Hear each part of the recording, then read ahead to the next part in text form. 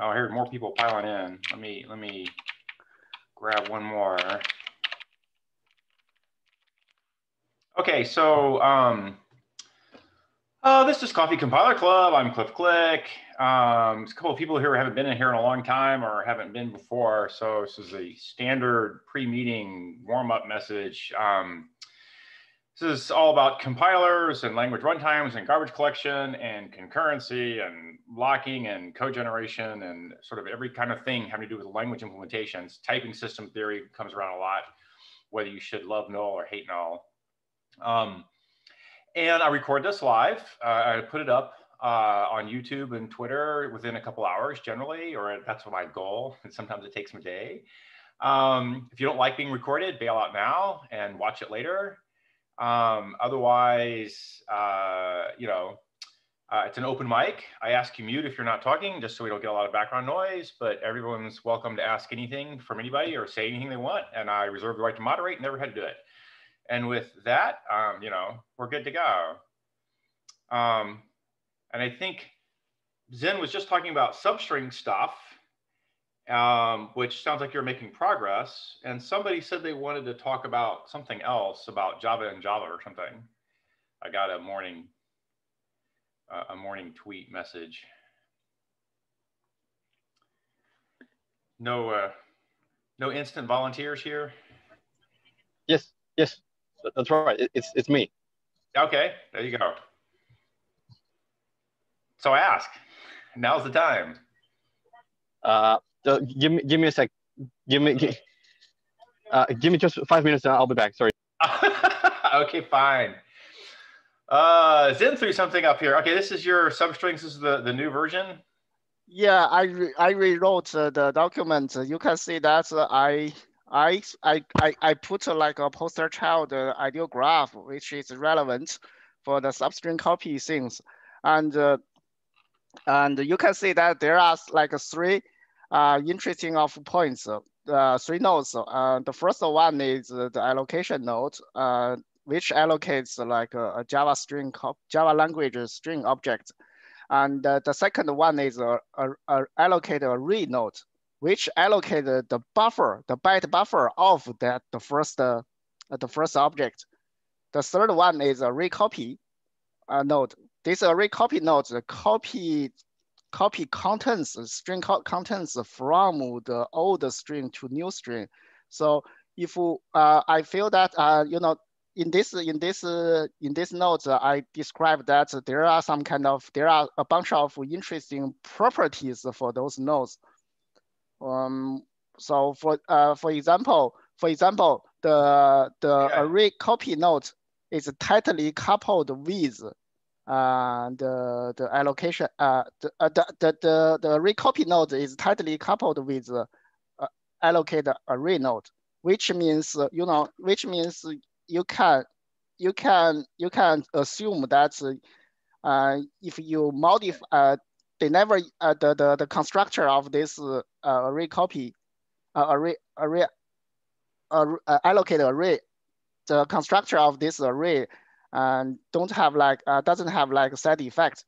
And the other thing is very interesting is, I don't know you know or not, but in current OpenJDK, string class declare stable and declare annotation called stable for the byte code byte buffer value. So which means after initialization, we can assume the contents of this buffer never change. That's the second interesting property. Okay, slow down here. Couple of things here. One is, by the way, I'm following the link in the chat. One is where to go here? Your graph, you need to ditch the second line, which is the type, or greatly compress it just to make the graph like obvious what's going on. Oh, it just makes the graph hard to read. Which line should I remove or get rid of? Hang on, Max. Let me figure out how to do this here. That didn't help any. I don't know how to do this in chat conveniently. So I did it inconveniently. Could you give me like an example? Which line should I delete? No. I'm talking about in the pretty print of the thing, the second line of every box is hugely long and carries little information that is relevant to understanding the dependencies. Oh, yeah. I should delete them. Drop it, shrink all the boxes, and you get a graph. It'd be a lot easier to understand. The thing is, you know, I actually put the second lines there on purpose because, you know, sometimes I see there's like a static Java call function, but it's called uncommon trap. So what I'm saying is, for a high level overview, if I'm doing debugging work, you need the second line. So I don't know which you don't. That's all. Oh, I see. You're trying to explain, I'm trying to explain to a dozen people what's going on in the graph by indirectly just having you talk about it. And at the same time, I'm looking at it thinking, that's a little more complicated than necessary, but it's the shape driven by the giant second line. For folks who showed up late, this is Zen doing optimizations of array copy followed by array copy, or array copy followed by array allocate followed by array copy. So the poster child being you make a string and you just copy the contents. And so basically you're trying to decide that you've got an array that never has a side effect on it until the second array copy, which then just copies the original array, and can you go back to using the original array? Right? Under what rules or what circumstances can I discover that I have an array copy of a new array and no one can see the first array after the second array copy, so I can get rid of the copy and just use the first one directly? And this happens all the time in string optimizations or in string work. So that was and also you have to do that after the escape analysis. I mean the C2 system analysis. I mean, because you know, if you don't know if this object escape or not escape, you cannot assume anything, right? So, but after the escape analysis, I understand that this array never escape from the current method. Then I can safely do some kind of transformation for them. So the way I normally do that kind of test is I look at the uses of the pointer that got generated. So the allocate array, sort of in the middle on the right, is a node that produces a change state of memory, obviously, but a pointer. And I turn around and I follow the uses of the pointer. And if the pointer use goes to somewhere that I don't understand, I claim escaped and I lose. And if it only flows into, like, I see the pointer is 366 proj, number 5 there, goes to some initialize, which is probably, the compiler knows that intrinsically that's safe. That'll be your zeroing. Goes down to a check cast, which just validates it's not null and should optimize away because it's straight off of an allocate, which never returns a null. In fact, it's declared as raw pointer, not null. So the check cast at 371 should disappear. You have exactly one use of the projection at the array copy. That's your escape analysis, you're done. That's how I would do this operation. Separately, you can have an escape analysis which gets rid of escaping pointers left and right by declaring they don't merge into other alias pointers of the same class, and so on and so forth. So you can make it, an escape analysis is useful. In your particular case right here, you don't need escape analysis to do this job, in the sense that the graph carries a basic escape analysis all the time. Okay. Zen, did you catch what I said there? You just look at the uses of the allocate array. That pointer doesn't. Yes, I see that. I didn't thought that I don't rely on the escapement information because I thought initially I did that after escape analysis because I feel that I have to get the old information for all Java objects because but I haven't fully understand your algorithm to make sure that you know the external like other threads can observe the correct results for. Okay, so the main hack here, the main observation here is that the semantics of the edges are sort of, I mean, if you don't know what they are, we can talk it through but they are exact and precise. if an output edge doesn't go anywhere, it never escaped, and nothing this else is important. This is important. If the output never go anywhere, then we can assume that it never escaped. You have all the output edges available to you. Okay, so you discover the information from the ideal graph itself. Doesn't rely on some kind of specific another graph, connection graph to discover this information. That's right. The set of outgoing edges is the entire set of uses. So if it doesn't hit, like if you don't store that pointer in the memory somewhere, it never escaped. So, exactly. what I'm really trying to get to is you can run this optimization a lot earlier than escape analysis, pre-escape analysis, usefully, and it's useful to do so. I see that. Probably improves your escape analysis too. Yeah, exactly. So now I understand that. Whole C2 theory here is you run everything as early as possible all the time, and there's very few other analyses that have to run as a bulk passover like escape analysis is being done, because everything that feeds early feeds on itself. And so if you have to wait until after something, then that something doesn't get the benefit of your optimization, and you have a phase ordering problem. And that was the reason the giant iter algorithm works the way it does, is it gets rid of a phase ordering problem. This pattern might be a little bit more tricky because we have this array, which is the buffer of the string, and we store this array into the string object. The string object may not escape as well, but there would be a store into the string, so we need to analyze the graph essentially. Yeah, right. And so as soon as you've got a store into the string header, which in this particular case I'm looking and I don't see it yet, you have maybe I've escaped and maybe I haven't question. And if you do that store anyways, and it's in the graph, but you can reorder it with the array copy, then the problem again goes away. It has not escaped at the time of the array copy. So again, you can fold the copy and the allocate together. So I do a lot of these kind of games where I can't tell directly because there's a store, as you say, but I can reorder. And as soon as I can reorder and then fold, and then problem goes away. So essentially use flow sensitive analysis to say, well, at this particular point, there was no escape, so I can do the rewrite thing. Yeah, I don't do it as a flow sensitive. Instead, I do it as a profit test. Is there a reason to swap an array copy and a store that appear to be otherwise unrelated, except the store is out of the array copy? Yeah, if I move the array copy up earlier, maybe I can fold it.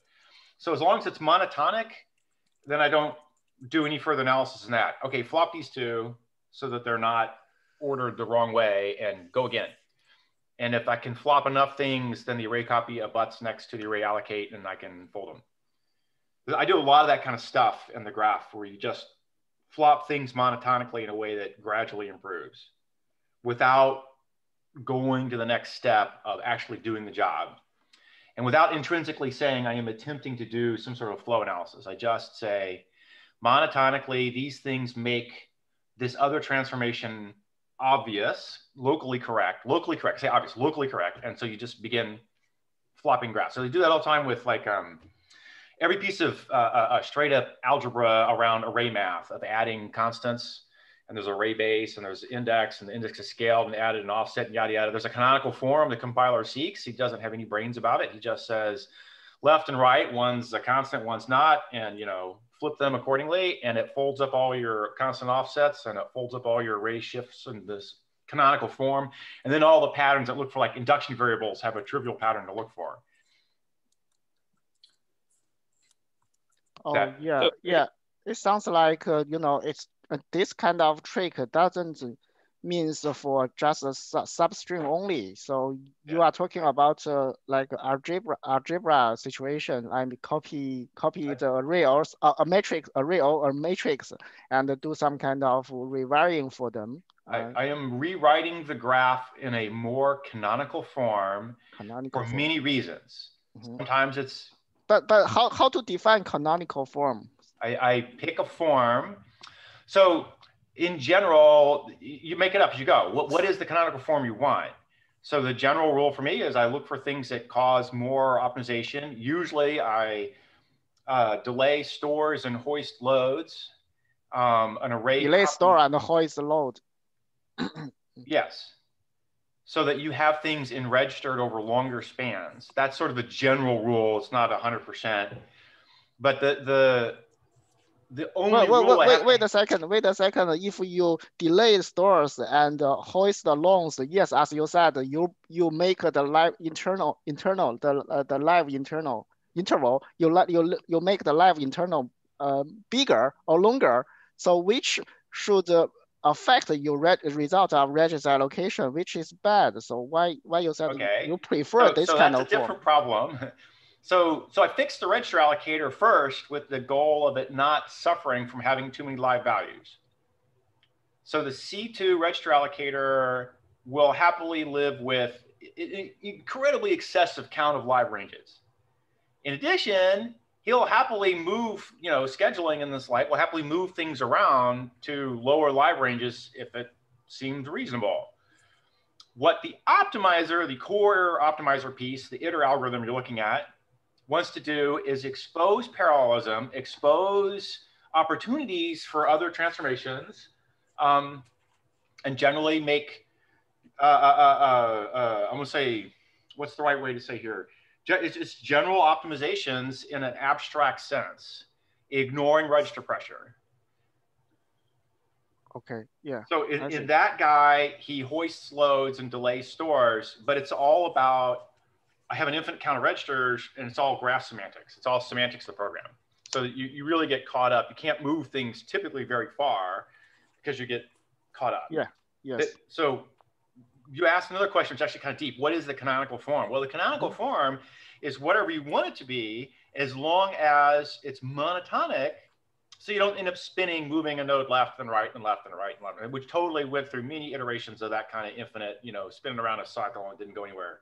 So you have to figure out what monotonic properties you have and can find and whatever. And there's a bunch of them, and I'll mention the word monotonic floating around in the graph IR comments all the time about, hey, and here I'm flopping left and right. Like if I move a load up because I want it to expose more live range, but I come up to a region, a meet point. If I move it up through the meet, I have to clone it. As soon as I clone it, I'm growing the graph, not shrinking. So I refuse to clone it unless I do, and now I do a little more flow sensitive analysis, if you like, there where I'm looking at, I guarantee it will fold away at least as many times as it appears so that it never grows before I'll do that kind of transformation. And then there's one more piece that has to happen, which says I float it up to a backage around a loop, which means I might spin it forever around the loop body, cloning it endlessly. And that amounts to loop peeling endlessly, which I have to watch out for, but it looks like it would spin, but it doesn't because you get blocked by other things until you're ready to spin the control flow through the loop header, which I don't do. I let the loop optimizations do that. So yeah, I'll push loads up through meet points and clone them as long as there's fold up opportunities on one branch or the other. Some of the fold ups it came against a store that initialized it. Some of them are like, it's just a constant on this one arm. That's actually really common. It's null on this arm and it's not null on that arm. So you push it and you get a null now. I don't know. It's a canonical form. The array one's a little different. Certainly at Azul, I did a bunch of stuff getting array allocations and array allocations to try to fold up. And so I did a bunch of canonical work there. My graph structure is a little different than yours, but it's not hugely different. Okay. Yeah. And also, I found that it's not just for string. The array copy is just not just for string. There's like another very common code called object.clone. Yeah. So it clones objects, but and in some situation, you just clone an object as a temporary object and try to read some kind of internal status of this object no matter what. So if I can identify certain similar pattern just like I did for the substring copy, probably I can make my case or my optimization more general way more journal, you mean, for all objects. That sounds like more interesting. But you know, I'm just a beginner. I'm trying to, you know, finish up the one thing, and you know, let's see how it works and move on the next one. Yeah, that's my plan. I'm with you that this should be a very general optimization, and the fact that it's strings or arrays of cars is sort of not interesting per se. As long as the arrays are compatible, you should be able to collapse array copy on array copy. Mm-hmm. There's a lot of variations on the same theme there, like string builders, all this kind of stuff. A question to Zin about the graph. So do I understand correctly that the graph is for the first example where there is a starts with of a substring? Yeah. But if it's a yes, it is. It's you know, Cliff says that I should post like a poster child. That is like actually this this graph is from the first example. You can see the first example full, and you create a substring. Did you see the example one, the first example? You create a substring from the base string and invoke the starts with. So basically, it's a read-only case for the substring. So that's I posted this graph from this example.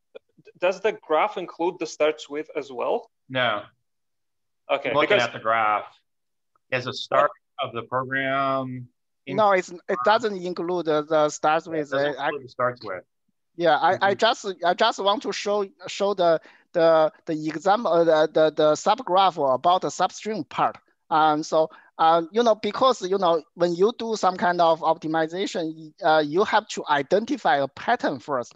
So that's a Cliff taught me to do. And so I try to describe, look at this graph. There's some kind of certain pattern here. So for example, there are like 3 nodes, like I described before. There are like 3 nodes. So what's the relationship among those 3 nodes? So I try to describe that from this graph. And you know, I wrote the code to model the similar pattern in the array copies ideal function. So, and after I identify this pattern, then I can do something. I can do some rewiring things for this case. That's what I'm doing right now.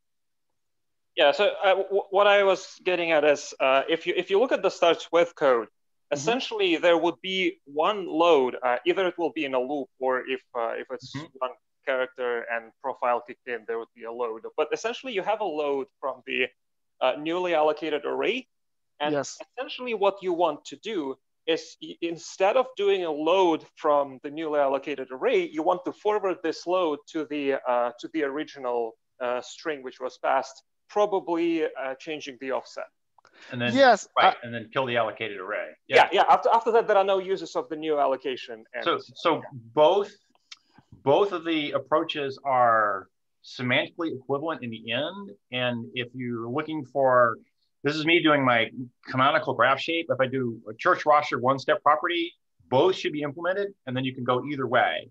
And one of them says you fold the array copy up under the array initialize and say I have the initial array that's with the shifted offsets that are carried forward. And the other one is I push the load up through the array copy because I recognize I can just offset it through the prior array. And then the array copy goes dead and can be removed.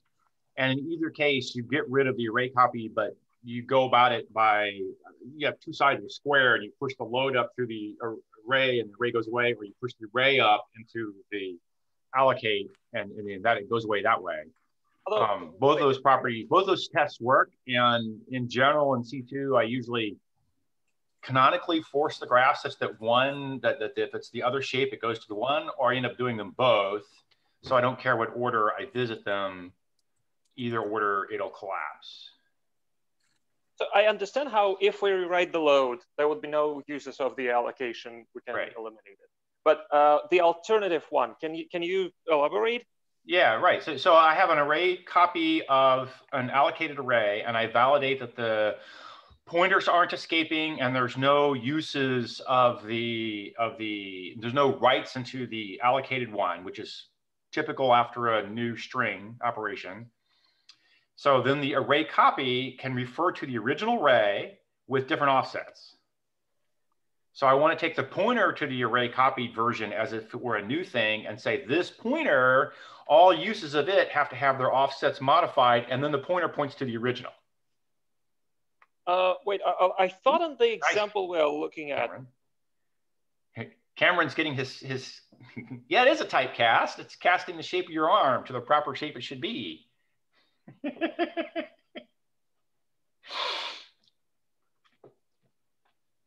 Okay. Sorry, go ahead. That the example we are looking at, that we have the string which comes as a parameter. Then we have a new allocation for the new buffer, and then we have array copy from the external array. So in this case, there is no forwarding through a chain of arrays. There is only one array copy from some external buffer. Yeah, if you have just the one, then you don't have an allocate. His example says I substringed it, which gives me an array copy, but the graph shape says I made a new array, which I don't see in example 1. Oh, the new array is the substring. It will create a new string. It will copy the content of the. Then your allocate array and your array copy are not what I was thinking they were, which is fine. Okay, you're saying allocate array is just making an empty space and not actually initializing it from anything, which is okay, fine. Yeah, sure. Then you have to move the load through. Yeah, there's some kind of like a very smart optimization in C2. So if C2 identify that this array copy is tightly coupled with array allocate array, so they know that I don't need to initialize, or I don't need to zero the array. Don't need to zero it. Yeah, because you will instantly copy the contents to fill in with the contents, Right, So right. I skipped some kind of initial zeroing things for this original array in the constructor, constructor. So I feel that is very interesting, and that it's called a tightly coupled. I didn't do some kind of I didn't go look back the code to figure out who wrote that, but I feel that this is very interesting optimization. Right. Pretty smart. Yeah. But Arthur's right then. You need to take the load and peek it through an allocated array copy and shift the offset and load from the original, which you can do if you can validate there was no storage in between the two. Yeah, the analysis you need for that is very similar to the one where you forward through array copies through a chain of arrays. But what you do is, you replace the load, the source of the load. Yeah, like an array copy is a giant store, and I forward loads through stores all the time. You just when you say you forward the load all the time, so you mean in C2 or in the other compilers? I meant in C2, but from 20 years ago, and prior compilers, and hence compilers. If you can see a load bypasses a store, you bypass it. You have to do the minimal. It's the wrong. It doesn't. You have the exact alias classing, and if it's not of the right alias class, it bypasses for free. In the case of array copy, you have to do the offset math. No, you should just be able to bypass through. Yeah, but the thing is, in C2, because you create another array, or buffer, right? So the alien analysis has no idea about this array is the same as all the array. So they cannot tell you that you don't need to load from this new array. You can forward to load from the older array. And C2 is not that smart. Okay, so we have to hang on. So I'm remembering what I did at Azul, which is not necessarily where C2's at Oracle, but there's definitely a case where you bring up a load against an array copy, and you have to do the base escape says no, they overlap because they're both, you're loading from an array of car and you've got an array copy of car, so fine. But then the next thing is you look at the pointer fields. because it can be the case that the allocated array, the array copy, comes straight up from a fresh allocation. And then the load is either going to be from that fresh allocation or from some prior thing, and the fresh allocation escaped or didn't. And these are all sort of constant time local graph questions. Yes. And if there's no escape from the fresh allocation and the load does not directly point to it, then they don't alias, and you can totally bypass as unrelated. Yes. And otherwise, you can ask the other question is, are they exactly aliased? The loads from the array base, the array copies of the array base. Then you do like a load store bypass. The load becomes the value you got stored. Yeah. Yes, I have to say that according my knowledge of C2 so far, I don't think C2 has similar optimization right now. So which sounds very interesting. And the other thing is, okay, so I'm certain I did some of this stuff at Sun. Like this stuff floats around. I don't know, like I don't know where they're at right now, but I know it floats around. And also, I have to say that it means a lot because not just you forward a load from the new object to the old object. It means you can skip a barrier. You can skip a barrier. It means a lot because after you store something to a field, you have to emit like a red barrier, so to make sure that other threads can see them. Oh, slow down. You're talking about memory model, memory model semantics? Are you talking about GC barrier? I mean, you can skip a GC barrier if you don't need to. Okay, yeah, slow down. Store a field. No, you don't. So GC barriers are only safe points. Safe points have a semantics that you're not bypassing a safe point. So I didn't say bypass a safe point. So if you're not bypassing a safe point, there's no GC barrier. If you're talking about memory models, there'll be a memory barrier in the graph, and you're not bypassing that without a whole lot of care. So I'm talking about there's no safe point in the graph, so there's no GC things going around, so there's nothing to bypass. There's no memory barriers in the graph, so there's no volatile issues, no locking issues you have to bypass. No. Go back to the GC barrier.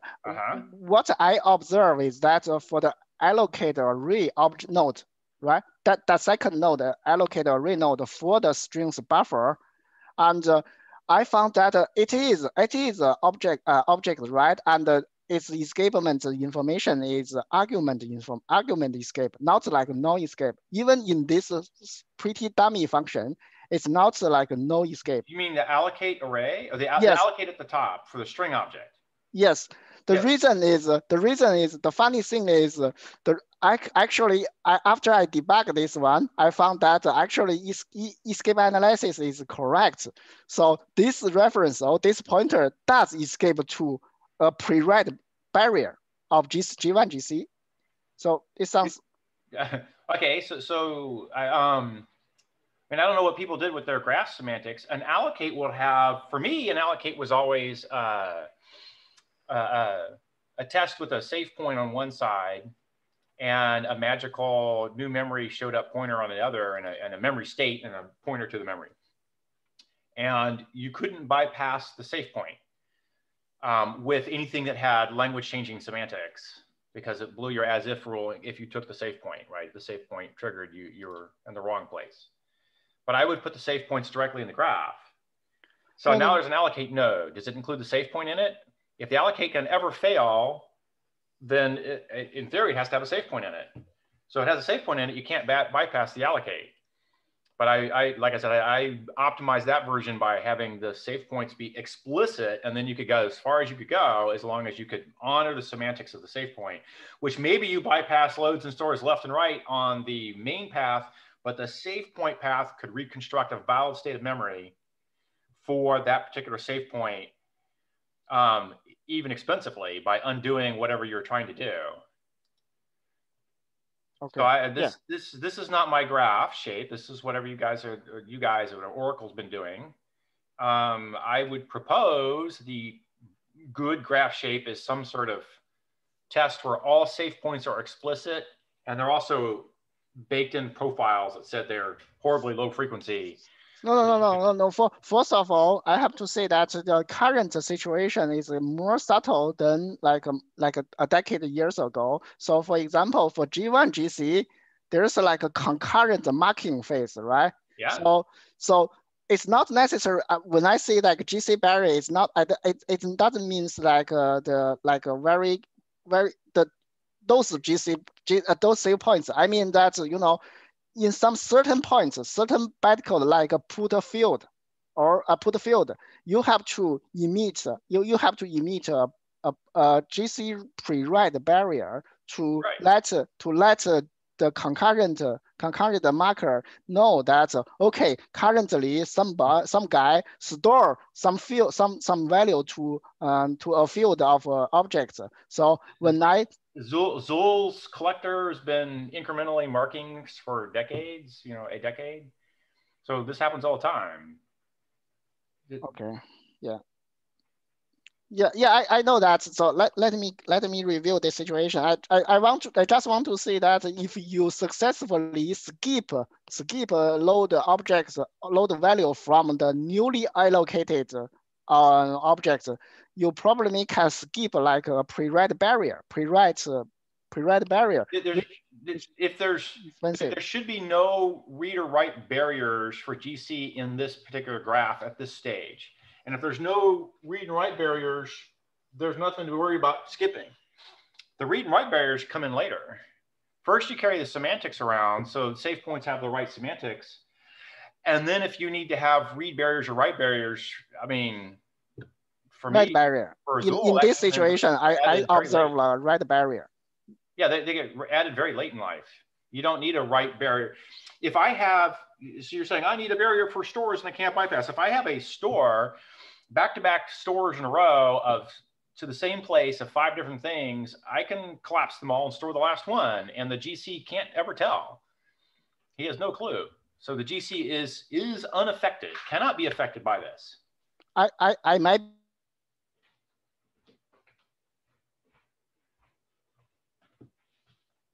be wrong, but I think is this write barrier for all stores. So try to get rid of them as many as possible. Okay. Later. Zen, you cut out for about 20 seconds on my mic, on my end. Oh, sorry. Okay, I might be wrong. I just said that I might be wrong, but I feel that C2 currently OpenJDK hotspots emit like write barriers for all those stores, and then try to get rid of them. When do they emit them? When in parser they pass some kind of in the field. Parser, they're emitting write barriers? Yeah. Oh God. Okay, that's a mistake. Fine. But they try to get rid of them. Yeah. But you later. shouldn't be emitting write barriers in the parser. This is a GC effect. It should be emitted way late in life. Fine. Yeah. As soon as you did that, you shot yourself in the foot big time. I might be wrong. I might be wrong because I'm still reading the source code and try to understand this situation. But in this situation, this poster child, I observe a pre-write barrier, and for the array allocated array. Not showing in your graph. Yeah, I delete them. I delete them because it's pretty big. The graph is pretty big, so I delete them. Right. Well, make sure that loaded your write barriers already. Yeah, sure. I would claim the correct answer is write barriers go. Basically after pre-code gen and after you've done all the core optimizations. I would allow the scheduler to take advantage of them. I would allow the standard optimizer to take advantage. I would not allow them to confuse the standard optimization. So I wouldn't insert them until sort of very late in the still ideal graph form. And then once I've declared I'm inserting them, I know that my standard core optimizations are now wedged and won't make any more progress. Like they're all valid and correct, they just will fail to make any progress. And then the write barriers can do what the write barriers do, and the optimizer, which will mostly explode the common parts away and hoist invariants and the like. And then you flow that into code gen and register allocation. Yeah, because I kind of agree, and the thing is those red barriers are function call, which will be treated like a black box for compilers. So if you insert them too early, then the compiler became very conservative because it has no idea about those function calls. Yeah. Yeah. So don't do it. Sorry, I'm not talking to the right person. Yeah, fine. People can shoot themselves in the foot all they want. I can't stop them. No one on the JDK asked me, OpenJDK asked me where to do it there. I'd have told them don't do it there, but fine. I had problems in the past with people outside the compiler group doing major compiler hacks that would break everything in terms of optimization. We have to go unwind. Back when I was back at Sun, even it was happening. Now you have a harder problems, and I would propose a better answer is to try and get connection with the right people in the OpenJDK, and I don't know who those are, and see if they're interested in having a conversation about performance on OpenJDK. If they are, we can go down the path of, okay, what are you guys doing here and why, and see if there's something to be done there that might make life better for everybody. Otherwise, yeah, you have a harder problem. And I don't know what the extent of your problem is, but as soon as you got right barriers in at that stage of the game, all graph pattern things get wedged. The thing is, it's not that bad because, after I do the transformation, I delete the allocated array and delete the array copy. So those kind of barrier also goes away with them. So I think you have to match through all the barriers. The barriers are in the middle of the match. Yes. Yeah, that's what I'm saying. Yes. It's like how many thousand matches are there in the system? Okay, every last one of them has to have and if I see a barrier, skip it. And I think that's the insane part I'm saying don't do. Okay. It's fine. Although it might be the point at which Zin is looking at the graph in the pipeline. If you're looking late in the pipeline, it's possible that you already have the barriers. I would double check this aspect because I agree that sounds strange. And if you look early in the pipeline, maybe it's just not there. What I'm saying is the pipeline should be arranged such that the barriers show up after anything Zin's trying to do. And what I heard Zin say is the barriers show up at parse time, which means you're carrying them through everything. Every optimization sees barriers. And that's the part that makes no sense to me. So I we've ranted on this plenty. Let's set it aside. It's encouraging you're making progress here. But I discovered something new about OpenJDK today. Fine. I don't know. Do you want to say anything else in here before we close off? Yeah, that's all. I really appreciate your guys' help. So I'd like to go back to finish these kind of things. And if I got some progress, I will report later. Okay. Yeah. And then I guess, and the other thing I guess, Zen, is you said you were doing escape and doing it after EA, and maybe that you can move yourself earlier. Yes, I will consider that. I hear that. I hear you. I feel that it's quite inspiring, because if I can discover this information from the ideal graph itself, then I don't need to rely on the EA. So that sounds terrific. Yeah. Yeah. Well, I was also wondering if the barriers weren't in fact put in at parse, but were put in at some point. If you got early enough, you might be able to get ahead of where they get inserted. But I don't know. If they come in at parse, it's going to be hard to beat. It's fine. Alfonso, you were going to say something at some point. Yes, right. So we just 3 days ago we released a JVM written in Java. So, and it's entirely written in Java, and it's a normal Java application that you can run on a normal vanilla OpenJDK. But if you run it on GraalVM, then you get the partial evaluation and compilation and all the fancy stuff. And the question, so there are many questions of like why, right? And then who wrote the GC? Where's the GC? Or where's the compiler? All this kind of stuff. And so basically, we use the host VM GC. So and then you can. So sorry. We use the GC for the host VM. Use what for the host VM? The GC, sorry, GC from the host VM. Okay. And so you can see it as if you are writing a JVM on C++, then you will use the C++ memory mechanism to do it. But if you're writing it on Java, then you will use it. You use the Java way of doing it, right?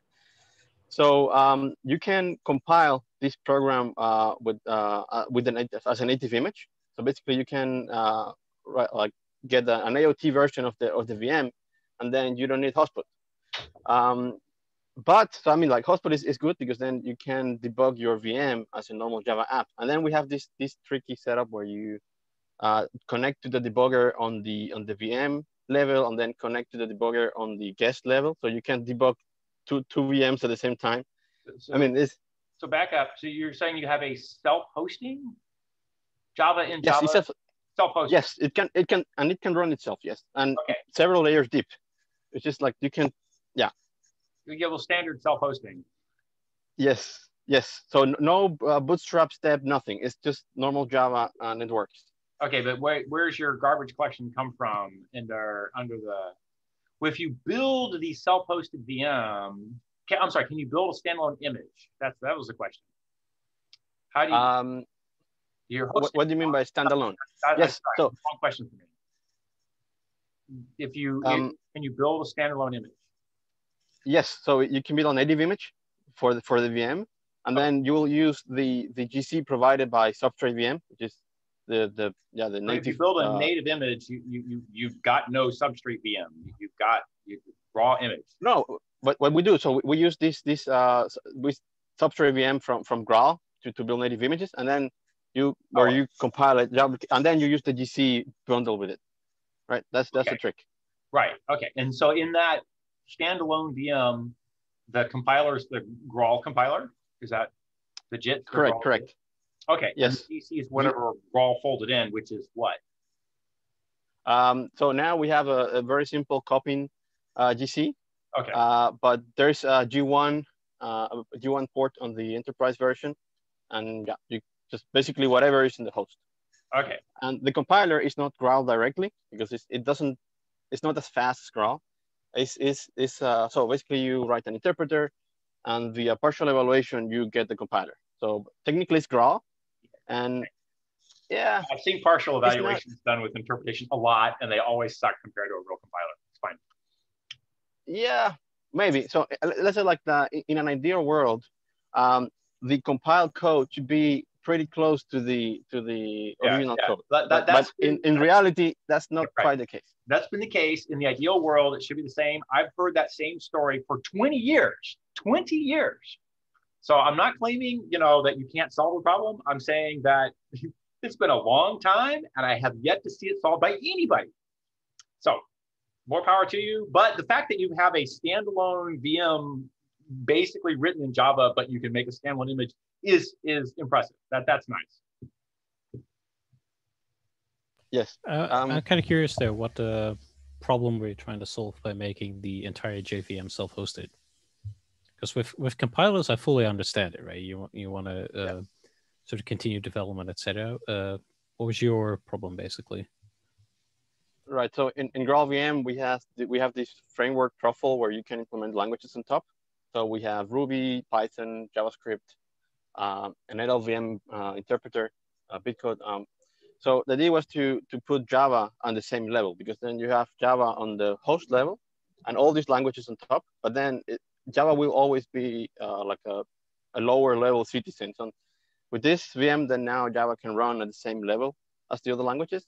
And then the second thing is that prototyping in this time is a very simple VM. It's basically just an interpreter with a bunch of, we have GNI, we have the VM implementation, we have all the things to make it a real VM.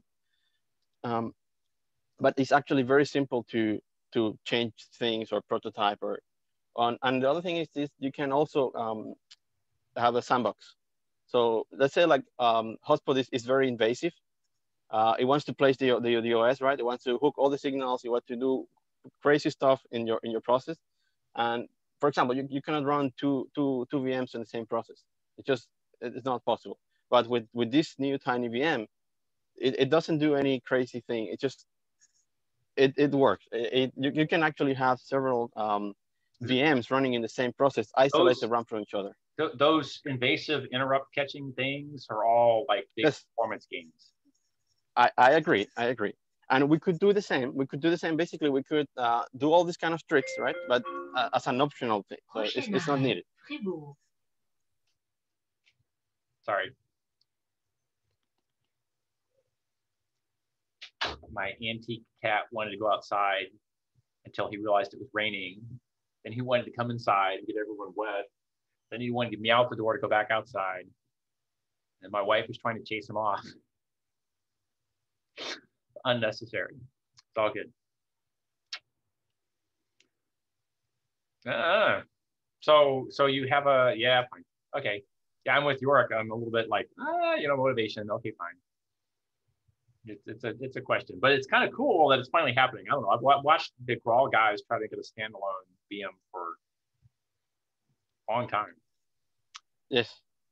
And the other thing is that we is like Hotspot Express, which is I think dead somehow, in the sense that we can run 8 or 11 and most likely 17 using the same code base. So it's a single VM that can run any version. It's a bunch of ifs here and there, but most of the things are shared. And yeah, that's it. That's the Java and truffle thing. I mean, it's just a very cool from the research perspective. We had a guy here 2 weeks ago who was doing a JVM in Rust. And I wish he was here today. Let's say it was Aaron. I think he couldn't make it, which sucks. Be good. Fine, some other time. Yeah. Well, it'll be interesting to see where you guys take it from there. Is your kind of goal to have it just play like Graal as a backend for, you said Python and your JavaScript and whoever in Java, or you're trying to get it as performant as Hotspot to have a alternative, have a replacement? I'm like, what's the long-term goal here? Well, it's very open for now, but the idea is to get to as close as Hotspot as possible, but offer more features. For example, we have all these fancy class redefinition on runtime, like modifications you can do to the VM, and you can do it very easily, that Hotspot cannot do. The thing is that people can afford to pay, I don't know, like 20%, maybe 2x, in order to have those features for development. So you don't have to restart your application every time, all this kind of stuff. The other things is that it's a tiny VM, simpler VM. So anybody can just come in and try stuff, prototype things. I think that's another additional. Yeah, Hotspot has agglomerated. It was very tiny a very long time ago, and did very cool stuff in a small space, but it has accreted a lot. It's fine. It's been a long time due for a complete overhaul, which whatever redo from scratch or not, it's fine. I'm curious. You say that in ideal world the performance should be as good as if it was compiled by Graal, but in practice it's not, and that's what I read in the article or release notes. What are the issues in terms of performance you see, and like what kind of problems you observe? Can you throw a link in under the chat, and then answer? I mean, sorry, don't interrupt. Well, I'll just do it on the same time. For the problem is that the partial evaluation, or instance of implementation, is not the same as the Graal or Hotspot instance of. So literally, we have to implement instance of in Java, right? And all these kind of operations, we cannot directly map to because it's an instance of on a different. I mean, we have our own classes, methods, fields. Basically, we model everything in the VM in Java. So it's very hard for partial evaluation to understand, this is the properties of the operations itself, right? In Graal or Hotspot, it's very tuned for all these operations in work virtual. So all the optimizations are really hard coded, very deep in the compilers. But through partial evaluation, you have to teach the partial evaluator to actually hey, by the way, you can fold this check, you can do this, you can do that. And that's the hard part. And for example, we barely have any profiles at the moment. So when you compile a method, you literally compile all the branches, and it's just horrible, right? And things like this. The other thing, yeah, I think that's the hard part. And the other cool stuff. This, by the way, is what you just said is generally true, has been generally true for like I said, for 20 years at least, where the partial evaluator doesn't understand the deep language semantics, that the compiler gets told directly what it is. And that's sort of the general interpreter doesn't get to understand the deep semantics. And so it doesn't get to do all the things the compiler does, and that's your optimization. But you can teach your partial evaluator to see through all these I mean, like, it's hard work, right? You literally need to rewrite and all the wisdom from the compiler. Right, and the act of doing that is all the effort that goes into a compiler. So as I'm saying, it didn't save you anything in the end, because that's what you end up teaching the compiler as well. Except the compiler gets the advantage of having an IR and a description that's sort of more well-tuned to understanding large chunks of program and manipulating it, whereas the partial evaluator has to always start from like the interpreter state every time. Can you throw a link in the chat? Do you have a link?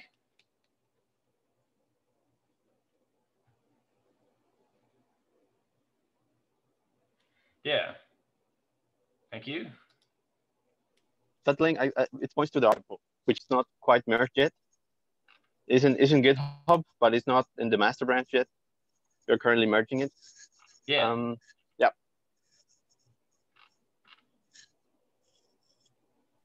Yeah, that's an interesting trade-off. On the one hand, with partial evaluation, you have the compiler almost for free when you have the interpreter. But then if you want to have performance, if you want to teach you some like knowledge about your primitives, then like you need to do extra work. Yeah, so I think you can do really crazy things with the partial evaluator. So at some point there was this experiment where you could have like a automatic Valhalla. So basically you could have your collections with some profiles actually use the primitive, so like use primitive arrays. So all these kind of crazy things you can do with Truffle, actually, where you can go beyond just the normal things you can do. You can profile for more high-level things, let's say. Anyway, so the Valhalla thing is not working on Espresso. What's on the previous version of the project?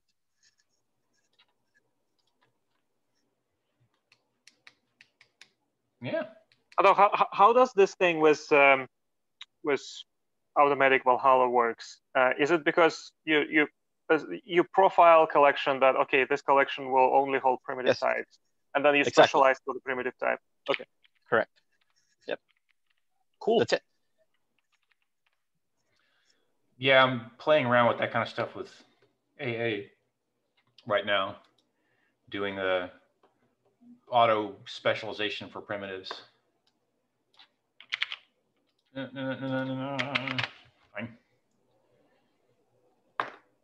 Although, wait, how does this work? Okay, I can understand how we can specialize compiled code, but then what if we pass around this object which internal representation is not what other parts of the system expect?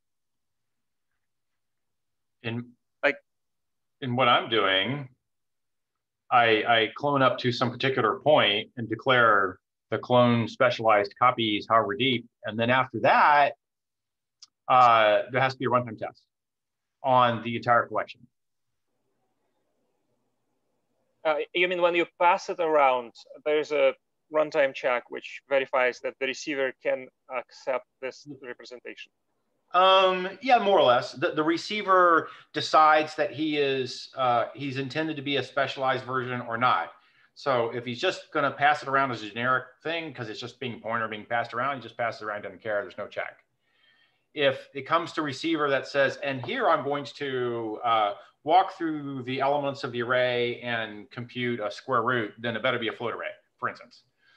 And so at that point, he'll do the runtime check and then declare I'm calling the float array specialized version, and away I go. Well, that's a bad example. There's got to be a better example here. Like I'm not handling, I specifically am not handling the cases where the array contains various different kinds of things. So it's either all floats or all strings or all thises or all that's. And if you have to have different stuff, like you're jamming capital I integer and little integer or floats or whatever, then it's autoboxing. And I'll make you say that you love autoboxing or not. Like there's a thing you can do to say autobox or don't. But if you're doing the default, I want to be fast, then I'll validate that you're always some primitive type, and I'll make the thing of a primitive type, and I'll cast it as the typing system will acknowledge it's a primitive type and then flow the primitive type around and then make cutoff points where he agrees he's being mixed with other things and he doesn't know what class they are, so he'll forget that he's a primitive. And then those might get handed off to specialized versions of code which know how to handle that primitive well, in which case they'll check for that at that point, or they'll fork off to another version that handles the kind of primitive you have. So this is only for homogeneous collections. What if it is passed somewhere which does not have the specialized implementation? Does it get like inflated to the? Although I assume the Java model where it's yeah, I'm not. But probably it's different. Right, I'm not necessarily the Java model here. So for me, I will validate that every location has the correct type and specialize accordingly to make all the specialized copies available. So it won't ever get past a spot which can't handle it. It'll either say, I can handle the generic thing, or do I have a link for it? No, I don't have any documentation. Other than you go on GitHub and you look, and then buried in the core guts of function node Java, there is a thing that says, hey, I want to type specialize here. That's not really documentation though. I lost my train of thought. Yeah, your program's not type correct if there's a chance of you passing a specialized array to a piece of code which can't handle that specialization. So at that point, I'll either clone a specialized version on the spot as part of type checking, or I'll declare that you have to proclaim that you're going to autobox.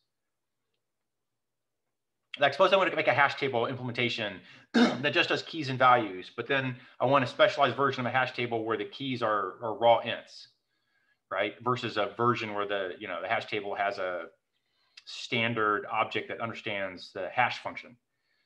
Like string would.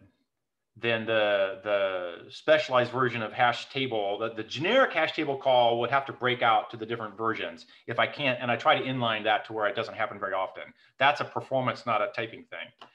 If I need a copy that's specialized though, I'll make a specialized hash table that says I have raw integer keys.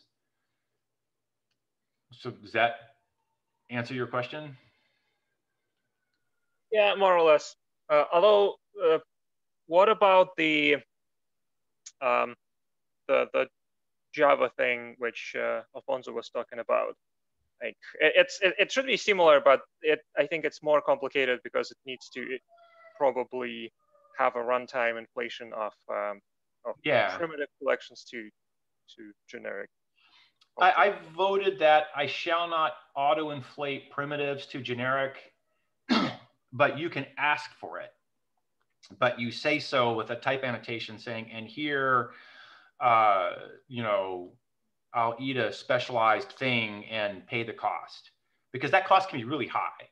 So I demand the programmer annotate the program.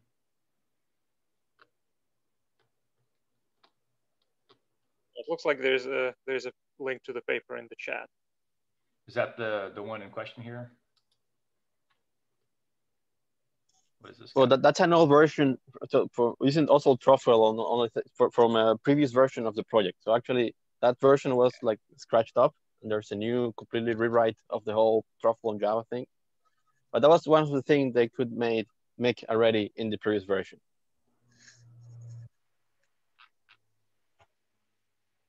This is like a high-level overview of Truffle? Or you actually... From the early days, right?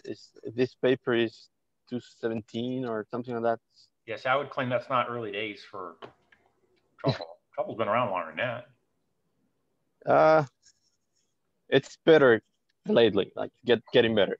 Oh, I'm sure it's been getting better for a long time. Yeah, you know, might get better enough. It's all good. Fine. Okay, I'll quit looking at it. These guys have been at it for a long time. But like I said, it's all good. And they've been getting better at it too. So, you know, like I said, they're getting there. This is somebody deciding to autobox or not autobox automatically, which I think is entirely fair.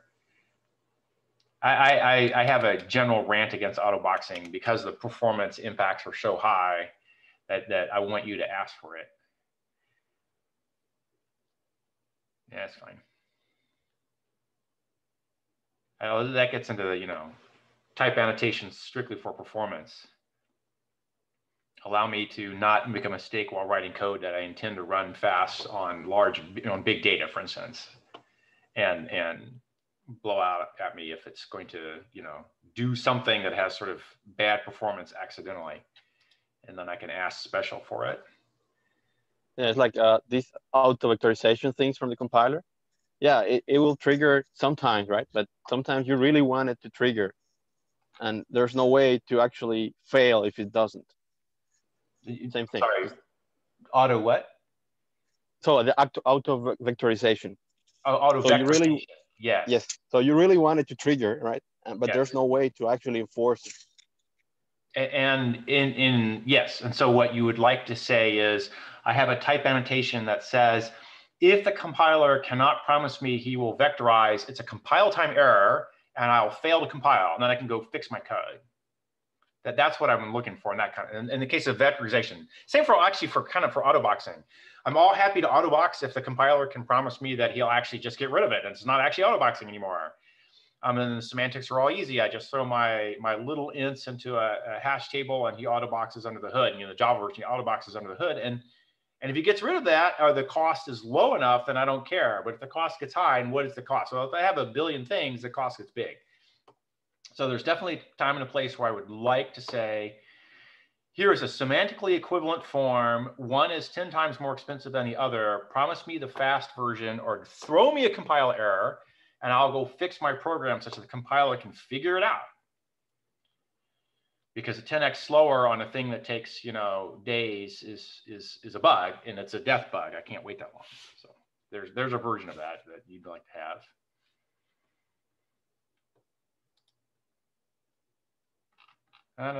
Fine.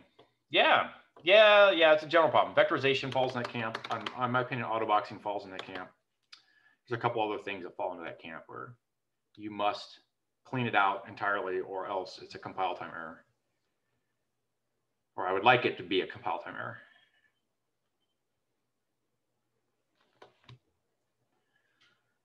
Okay, what else? Today's session's been very intense. I need something casual here. Well, I'm good at casual writing. Oh, good. What are you doing? I just wrote a blog post about inline caching in bytecode interpreters. Throw the link in the chat. Yeah, I will. Let me put a link. Emacs, always.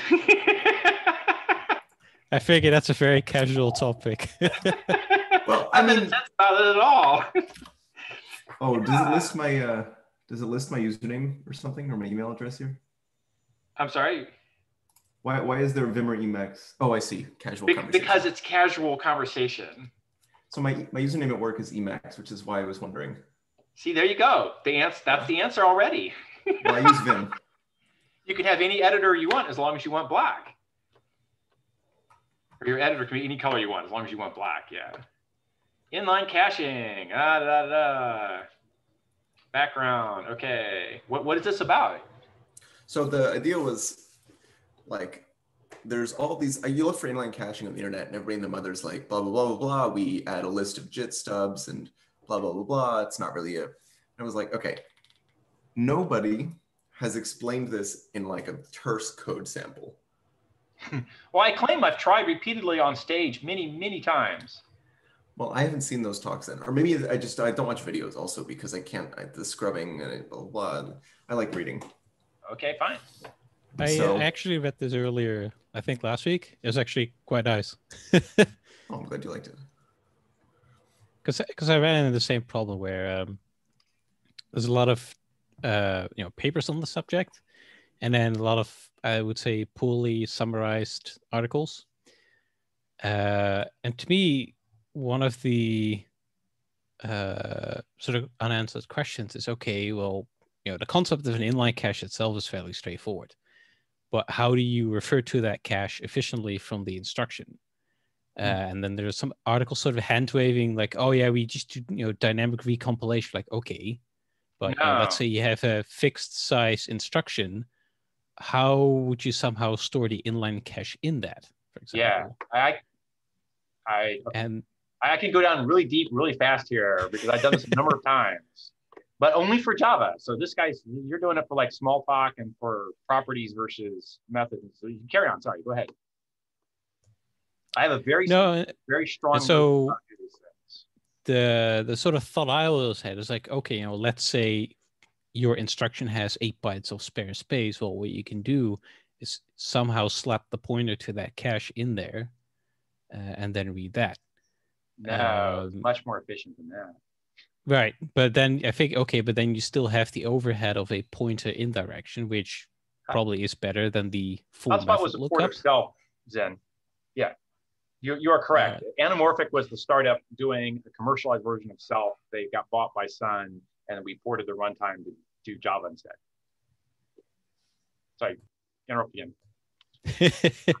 No, so that's kind of where I think a lot of these articles sort of run dry, I think is the right word, where you can sort of think, okay, this might be an option but there isn't really something that clearly says this is how you do it. Like, at least in a way that, the average mortal understands it without having to dive into like 500 papers. Right. No, I can do this right here, right now. And I want to say I've done this talk, but I don't have it in the detail you're asking for this group in a written thing. It's true. So you're at x86. You have variable length instructions. You have 4 bytes of spare thing you can do shit with. And you want to arrange that one of those 4 bytes refers to a class, and one of the 4 bytes refers to the target method you're going to directly call as the JITted target. So an inline cache for Java, not necessarily what here, is going to be load a value, load compare against the 4 bytes that are your class target, jump if fail, you don't care where, call 1 byte, target 4 bytes. So roughly speaking, there's a dozen bytes. You cannot patch across a cache line boundary, but you can patch half instructions. So now, yeah, it's getting weird quick here. So because you can't patch across a cache line boundary, the 4 byte pieces, the 2 4 byte chunks cannot span a cache line boundary, and you have to have knocks to make that not happen. Then your inline cache has 5 states, and there's transitions, and it's a state machine because multiple threads race to change the inline cache, and multiple CPUs are executing the cache while it's being patched.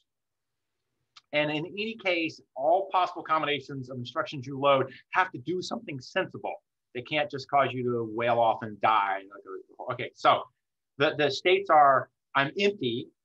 Anyone who touches the cache on execution will take the fail path, who will discover it's empty and patch it. Usually you take a lock, so only one guy patches at a time.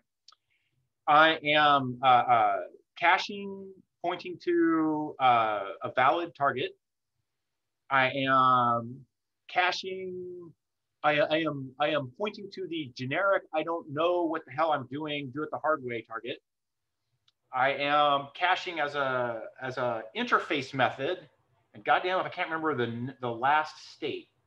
And the interface call has to have a different semantic, but it's the same collection of instructions. So the empty one's easy. The load instruction is left as I don't care, I'm loading a value that's zeros. It has to be a valid load. And the jump instruction after the compare. There's a compare, which again doesn't care what it is. The jump is hardwired as always taken to go fix me. You patch it by taking a lock so no one else is patching with you. You edit the code in the dcache. You have to force the dcache flush. You have to force an icache flush. But you only force the icache flush lazily by CPUs as they failed because they saw the prior dcache version, the prior version they had. But you must force the dcache or the icache will never see it. And your own self CPU core will do it correctly. Other cores will continue to cache, as the D and the icache are not coherent, will continue to see the old icache indefinitely until they take an icache flush. So there's another version that has to, that's probably my fifth state, when you want to do a code clean out. And it's really complicated to get rid of all opportunities for a late arriving CPU to see a stale inline cache call to a stale target. So you can't get rid of where the called method calls to for a very long time. But the end result is it's a load of an L1 hit kind, well, of your object header, which you have to have as a baked it down to a 4-byte or less class ID. So narrow object pointers for class headers. In the Azul case, we did class IDs as a 19, 20-bit thing.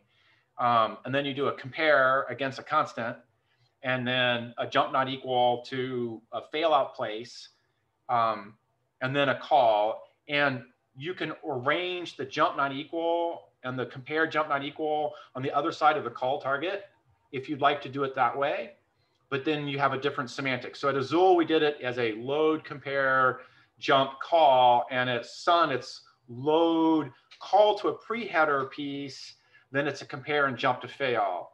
And I like the Azul version better. It cleans a lot of weird corner cases out, but either route can be made to work. But the other pieces are, you have to align so you don't span a cache boundary.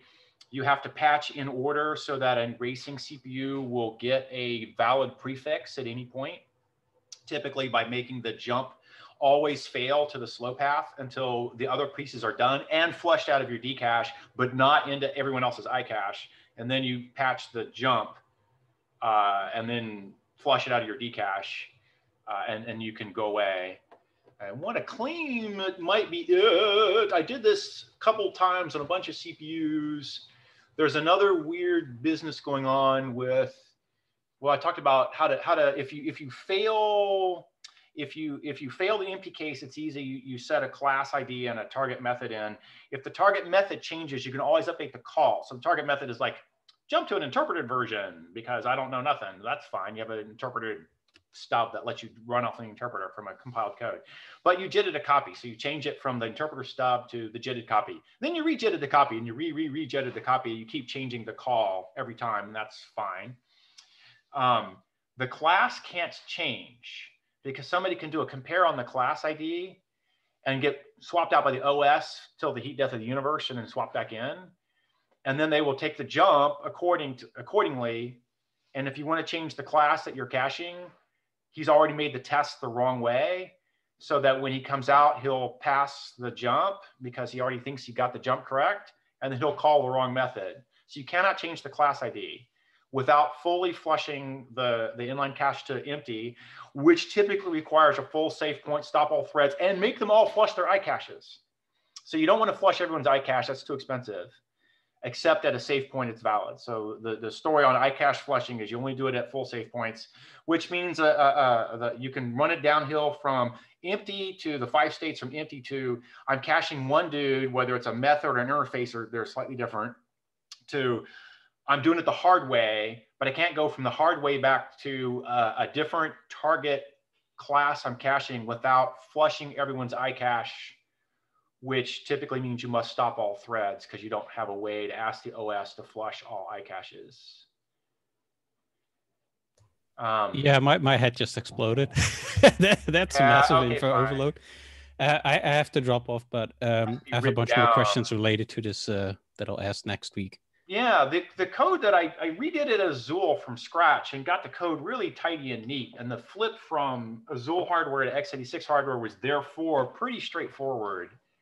I like that final version of it. And yes, it'd be somewhere has to be written up. Arthur, is there any chance the open source version of the Azul code is lying around? Do you know where it is? If there is one, I'm not aware of it. There had been one years ago, but I don't know. Okay, fine. I don't know. Yeah. The reason I'm so focused on blog posts is because this live format of like, you're pointing to 5 things on your fingers and I'm trying to keep the entire state of the thing in my head just does not work. I get it. I get it. Well, usually we have a less detailed and intense conversation. This was something that I'm very proud of, and I'm very happy. And it was surprising to see people say it was complicated. And then I said, well, I just did this. And then suddenly it became, you know, oh, yeah, okay, there's a lot of subtlety involved. And you're right, a blog post would be the right thing. And now that I think about it, I don't have a level of detail in an online conversation talk I've done that would work for this group. I'm usually hitting a broader audience. And I just point out it's a, you know, you have a key and a value in the cache, and they're in the code directly. And that's about as far as it goes. The whole thing about, hey, you have 5 states and you can't switch from the last state to the first state without a full thing. And you have to have boundaries around cache lines and stuff. That doesn't come out in the quick, easy version of things. Showa. And here's your patching code, cache at. Yeah, it's a really stupid, like this is no concurrency. There's no, you just put it in the array and then the next time the loop comes around. Yeah. Let's see here, let me roll backwards, make sure I'm reading the right thing. I have my key and my value in the code as part of the instructions, not as a side array. And that's part of the— So literally inline. Literally inline. There's only one key. There's only one value. I think that's one of the exploring further notes at the end of the post. I wanted to do a separate thing because I didn't want to like blah, blah, blah. You know, we have this instruction format, but also we, you know, if we decide to optimize this function, we expand the opcode size to have inline caches. But no, it's one of the exploring further bullet points, and I would like to explore that further.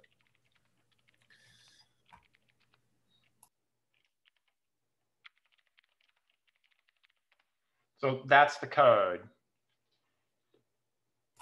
Okay, so this is for Azul hardware. No, I'm using generic instructions. This is identical for x86. Just change the encodings around. It's certainly not for Azul hardware. Azul hardware had custom instructions for this. The Azul hardware is 2 instructions long because the load compare jump not equal is 1 instruction. What is class con?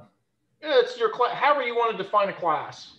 I want to know R1 or R0 is the last class that came around, same class, different object, same class. Okay. So in a 32-bit JVM, it's your class pointer as a GCable pointer for the class object. It's the VM's internal class object.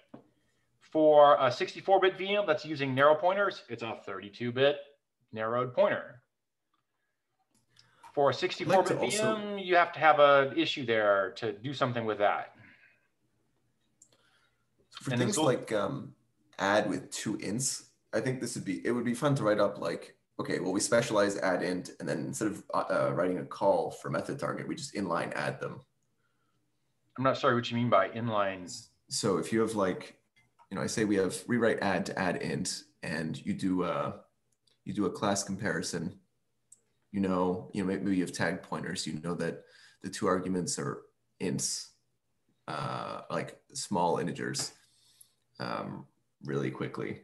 You're trying to do the inline cache variation of a tagged integer add that didn't overflow. Is that what I'm hearing? Yes.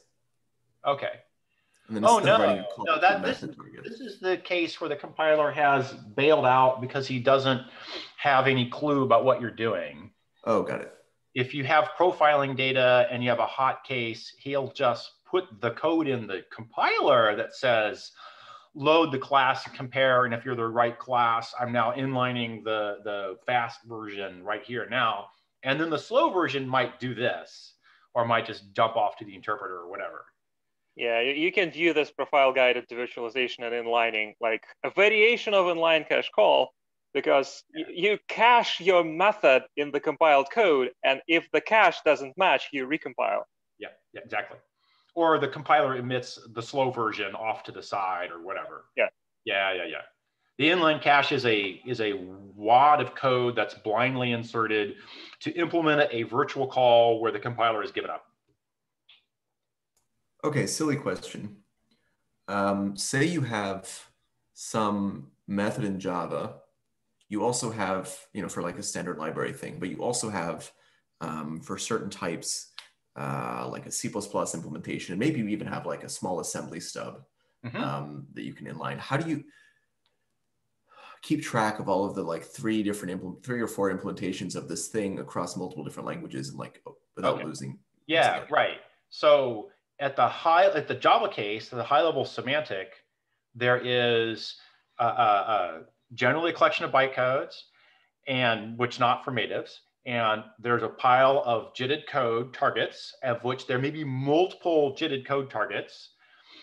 Typically, there's a one that is the current correct one, and there's a bunch of stale ones that are allowed to continue execution, but you can't get rid of yet for whatever lifetime reason you're managing.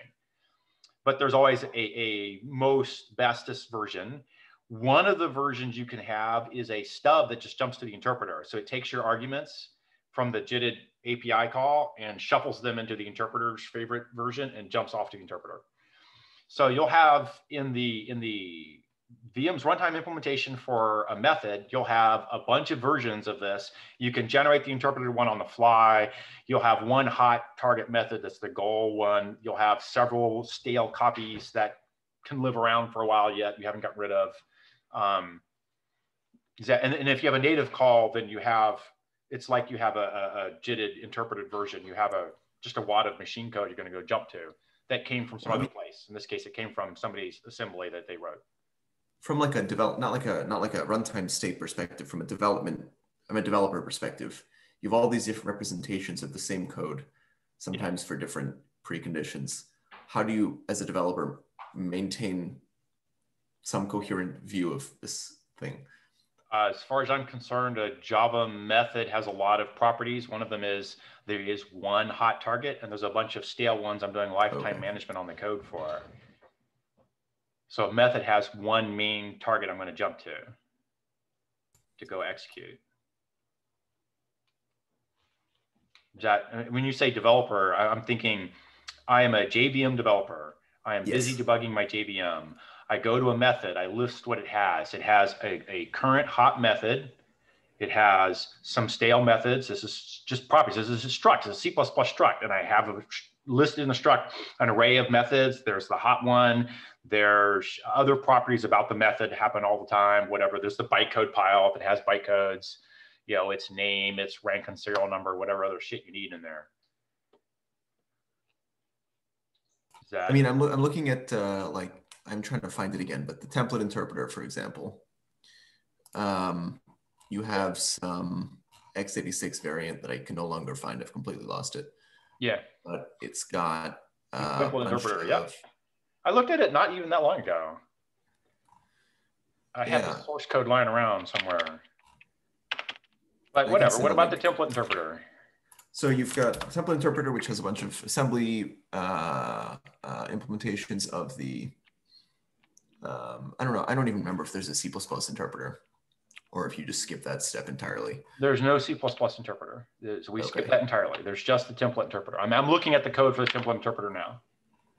Yes, I am at, I'm actually in the source CPU VM x86 version. Oh, the share. No, the share version's fine. The share is the structure that all flavors take, and then there's the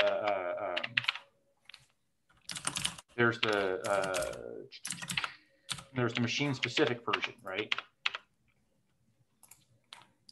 Or share VM interpreter. Yeah, fine. Yeah, I'm looking at the shared version now. So the shared version has no machine code, right? It just has the high level overview of things. And here's template interpreter.cpp. What are you trying to figure out? Okay, so I didn't realize that there was no C++ interpreter. I was thinking, well, if you have a C++ interpreter and you have a template interpreter with a bunch of different machine code, and then also you have a JIT or like an IR, multiple different IRs, like Yeah. keeping them all. The method structure has a bunch of target methods that target code that you're going to jump to. One of them will be the entry point to the template interpreter for that method. Okay, so this gets into a little more complicated things here. So the end goal of this complication is highest possible speed JITted code calling JITted code. So that inline cache is for JITted code calling JITted code. It has the sort of the minimal overhead. If you don't have an inline cache, you're just doing a static call. You have an API, which is your favorite API that you define when you define the JVM for that target. It's not necessarily like var args enabled C++ because you don't have any var args in Java. So you have an API for the best possible API for JITted code calling JITted code. Now rolling it backwards, you want to have an interpreter too. So the API for JITted code has a bunch of things in registers, and the interpreter has everything on the stack. So you have a stub that translates the API call for JITted code to the interpreter's version. And the entry point here that takes you from like this call of inline cache to target method that happens to be only implemented in the interpreter, that method target will be the stub entry, which shuffles the args to the interpreter state and then jumps to the interpreter entry point, which will then begin executing, at the interpreter level. As part of the stub, he'll load the bytecode pointer because the interpreter needs the bytecode pointer, and he'll get that because he jumps to the target for the method, which has a generic signature shuffle args, has a specific for this particular method of here is the method constant as a C++ object, and from the method constant, I can get the method bytecode pointer, which the interpreter needs. So there's a bunch of setup stuff that got complicated at the transitions between JITted code and interpreted code in order to support the notion that JIT calling JIT is the fastest it can be. Do you have a reference file or a name or something I can look up for it? You're talking about the method struct that methods would be in the VM code. So source share VM.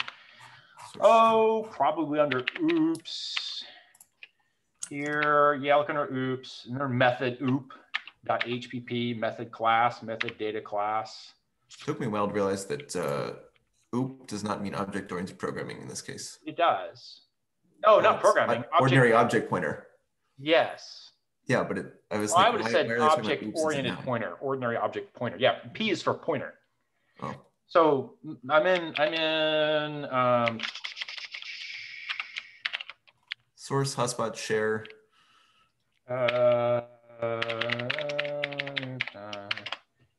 Like that. I'm in JDK 7. Source share VM oops. VM oops. Method oop.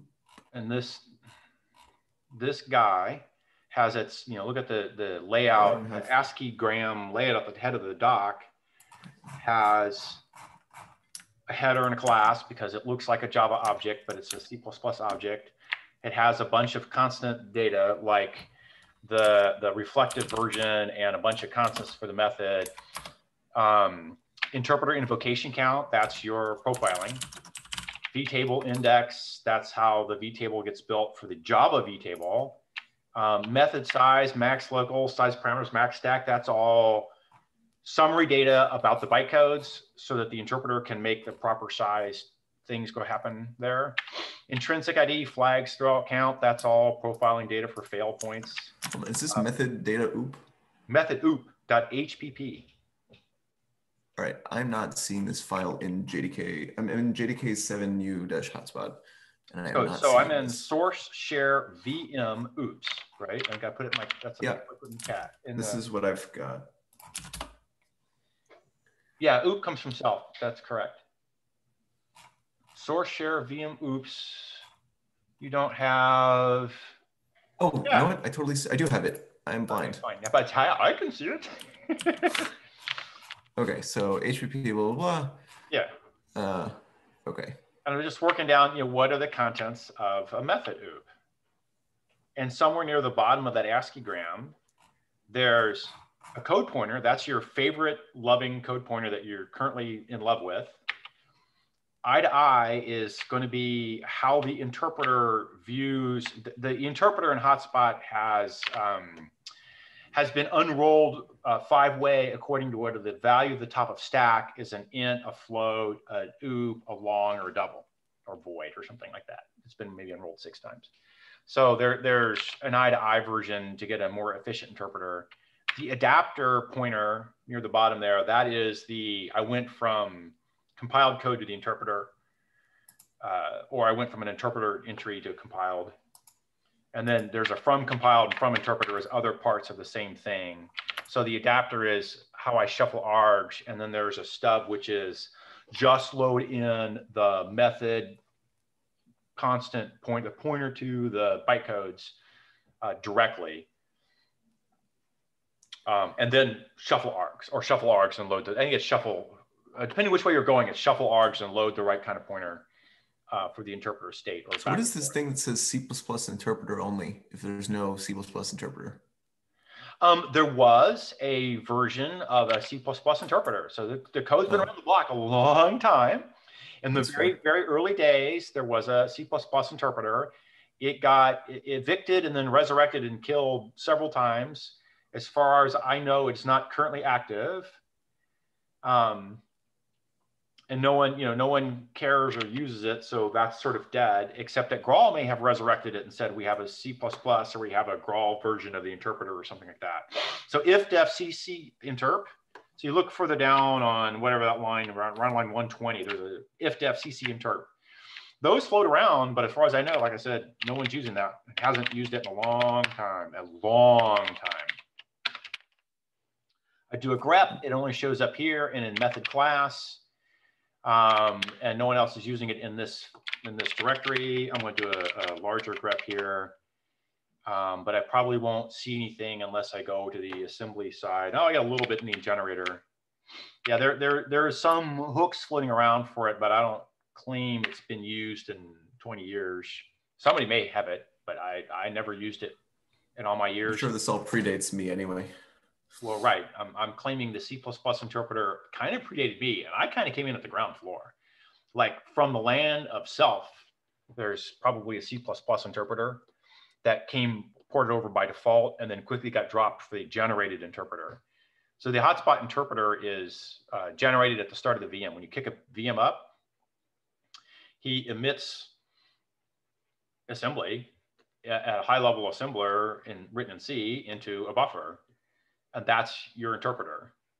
So you get a hand machine generated interpreter generated at the start of the VM, at the boot of the VM. So it lets you have a few extra fun hooks with the VM has intrinsic deep knowledge of the interpreter and vice versa. But there's no C++ interpreter. So for platforms that you haven't brought up an assembly interpreter or template interpreter before. There is an assembler. So the template interpreter is the assembly interpreter. The template interpreter generator and the template interpreter are the things here. I don't know what's the right way to go. I can go bring the code up. I don't know if it helps you. Has a list of bytecodes, and he knows the flavor of every bytecode. What it does to the stack, it takes 2 items or 1 item, produces 1 or 2, and the type of the thing at the top of the stack taken and returned. And then he generates for every bytecode an entry point into an interpreter table that you're going to jump from one to the next off with shortcuts taken if the top of stack is of the correct flavor for the right thing. And then the high level generate the interpreter bits boil down into the machine specific version, which the high level version is like move a thing from the top of stack into the top of stack chosen register. Do the machine code for the register, which is like an add or a load. Move the thing back to the top of stack in the top of stack way, which if I know I'm loading a value that's an int and I'm in the version of the interpreter that targets an int top of stack, I don't change which version and so on and so forth. So there's a game played with stitching 5 flavors of the interpreter, cross compiling back and forth to each other. So the interpreter can skip a few extra instructions at every dispatch. Like the performance of a standard C++ interpreter, call that performance X. You use GNU label vars to do the jumps you can get 2x. You do a hard rolled one. This is the computed go-to thing? I'm sorry? This is the computed go-to trick? Yeah, yeah. You do a hard rolled interpreter, a hand rolled single copy interpreter, you get another 2x over the computed go-to. You do a version of the interpreter where the top of stack is cached in register and is typed. So you have different types, you have different versions of the interpreter for the different types of the top of stack. You get another 20, 30% out. Hold on, you're saying you generate different interpreters? Generate the interpreter at the start of the VM. But for different, how many copies do you have if you generate for different types of the stack? 5 or 6. Wow. It's the interpreter's notion of types. So the interpreter only has, a Java bytecode interpreter only has a notion of the stack is typed as an int, a float, a long, a double, a pointer. That's the only things it understands. So pointer has no further deep knowledge from the interpreter's point of view. So you have bytecodes that load a pointer, that store a pointer from the top of stack, and you're strongly typed at that level with no further, you store a float and you load a float, and store an int, you load an int, and long double, blah, blah, blah. So we make 5 copies of the interpreter. There might be a 6th copy where you don't cache the top of stack, which is used as you first come in and various packages of loops and stuff, it shows up. So maybe there's 6 copies of the interpreter. There's 5 or 6 copies, something like that. So if you have some like math heavy function, it's just doing a bunch of integer math, you switch to a different interpreter that specializes. We switch interpreters bytecode by bytecode. Oh shit, okay, that's. And it's woven in. So if you're running a load int and you're in a version of the interpreter where the top of stack was a pointer and the load says take the pointer from the top of stack, it's in a register now. The code for the load is take this register and load through it at whatever offset to get an int value, which is going into the same register because that's the top of stack. Now jump to the dispatched logic version of the interpreter, which knows the top of stack is an integer.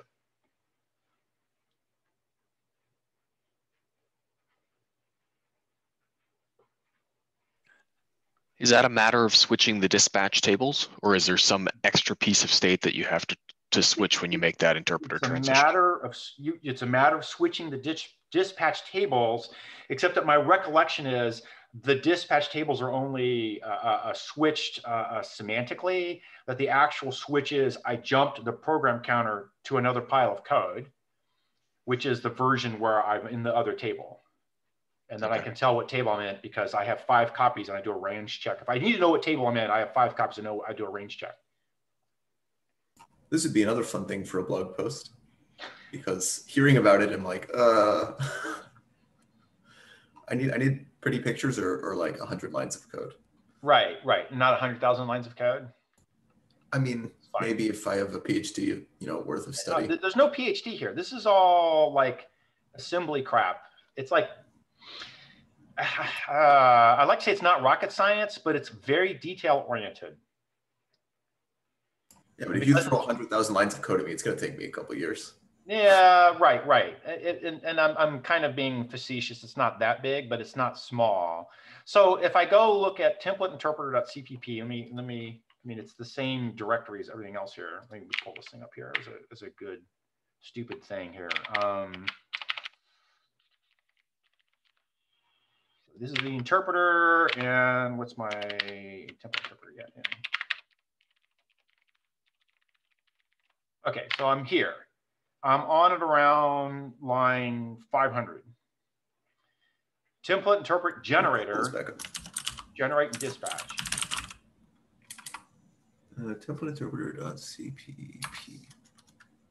Oh, you're in the JDK one. Yeah.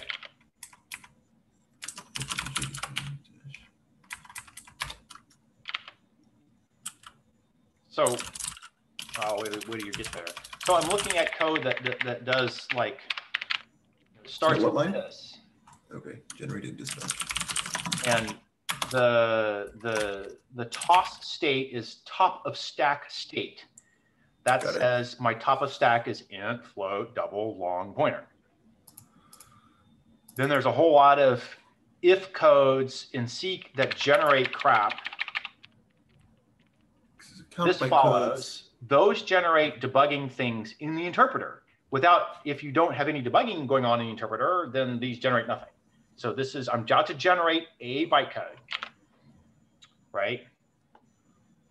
And then there's, a widget for generating dispatch, which is too complicated, but it's not really. And it has things like if my top of stack is matching, if it's legal, if it's illegal, if it's, if I'm adding verification. Oh, dispatch prologue. Okay, dispatch is broken up into prologue and an epilogue, but it's dispatch prologue. Then you get generate template. Well, that's the bytecode in question. Load a byte, load a pointer, load an int, load a double, store a double, call the square root. That's in pop, dupe, swap. All that's you're generating the bytecode for that. And then there's some other stuff, another if def, just checking kind of thing. And then there's a epilogue. And the generate prologue and dispatch epilogue are things like take the bytecode pointer, grab the bytecode, and jump to the correct place. And advance the bytecode pointer and do some other checks like, yeah, it's a back edge. I have to bump the interpreter's counter so I can count to back edges. And if the back edge exceeds 10,000, call the JIT. But the prologue and epilogue don't do the guts of the bytecode per se. They do the dispatch logic. So it's complicated for being broken out into lots and lots of very fine-grained parts so that you can optimize each of the parts independently. There's no code in the dispatch prologue, as far as I can tell, for x86. It has varied over the years, so we'd have to go look at the dispatch prologue, and I'd have to look at that. Yeah, source share. No, for the 32-bit, it says nothing Intel specific, and for the 64-bit, it says nothing AMD 64 specific. Well, that could be. Look at dispatch epilogue here. I haven't looked right here. Epilogue. Dispatch next. Sure. Okay, load next bytecode. Well, this is neat. What file are you in here? I'm in, I'll send it to you. Interp masm 64. Interp masm 64? Yeah. Okay. Yeah. Dispatch prologue, cool. Nothing. Yeah, that could be reasonable. Dispatch next for the epilogue. And what is dispatch next? Dispatch next. So R13 is the PC pointer or something? This says there's no prologue, and the epilogue looks like this, which is dispatch next, which is load next bytecode, which is grab a bytecode from the bytecode pointer, increment, and then dispatch on the bytecode, which is, jump register contents of table, where the table comes from the state. So imagine it's not gross income. I'm sorry? What's AGI? It's not no, it's not adjusted gross income. I would have to go, it's probably have to do the interpreter. Somebody's done some, oh no, it's a very old term related to x86 performance. I would claim just ignore it. It's okay. Pentium Pro era performance hack, where you would have a collision of a fixed count of functional units between a load instruction and an increment targeting the base of the register you're loading from. And he would add a clock cycle because you had a collision between the write back of the increment and the load, if you did them in the wrong order. So this happens a bunch of the times. There's very old versions of optimizations for the generations of things. Less exciting on many other platforms. And these days, of course, for a very long time, it doesn't matter what order you increment and what order you load. It's still two instructions, and it doesn't matter what order you're doing it. So that comment is old, and the ordering between those two is not required to be that order anymore for performance, but it doesn't help either, so it just gets ignored. So you have, this is the template interpreter. Do a lot of these, there's a lot of switching of contexts and stuff that, does this all get elided when you have a JIT? The JIT doesn't care about the interpreter, and the interpreter doesn't care about the JIT. So when you say elided, you're running bytecodes in the interpreter. When you jump to the JIT never uses any of the interpreter code. It has its own thing.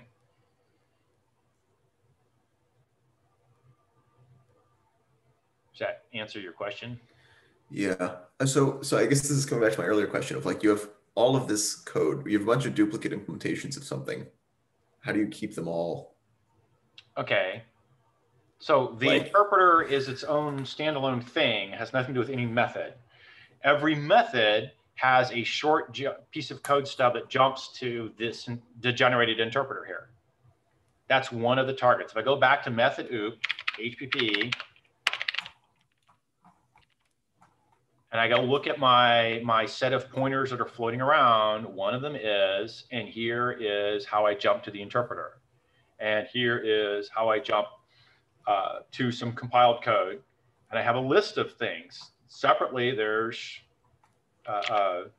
you know, a set of extra pieces of code that are timing out for being old, for stale. They're not actually stored. I don't see them stored with the method. I don't think they would be, but they have to be kept track of elsewhere. So a method is a collection of, you know, a bunch of pointers and a bunch of data bits. One of them is, here's the hot target I'm jumping to. And one of them is, here's how I handle going to the interpreter. There's only a couple choices there. So, is that making sense now? I feel like I'm not asking this question well. I'm missing. How do you avoid diverging implementations of, like, so for behavior differences, like you accidentally, you know, you have multiple copies of. Multiple copies of what? See, the interpreter just does bytecode by bytecode. The JITted code had better do the semantics of a pile of bytecodes taken all at the same time. Maybe it would help to look at the JIT. Do you have the JIT's even bigger. All right, never mind. Go grab the hotspot overview to talk about the JIT. So now you're asking, how does a compiler preserve semantics? That's a standard compiler question. It's a standard good old as-if rule. If you can't tell from a language point of view, you can't tell.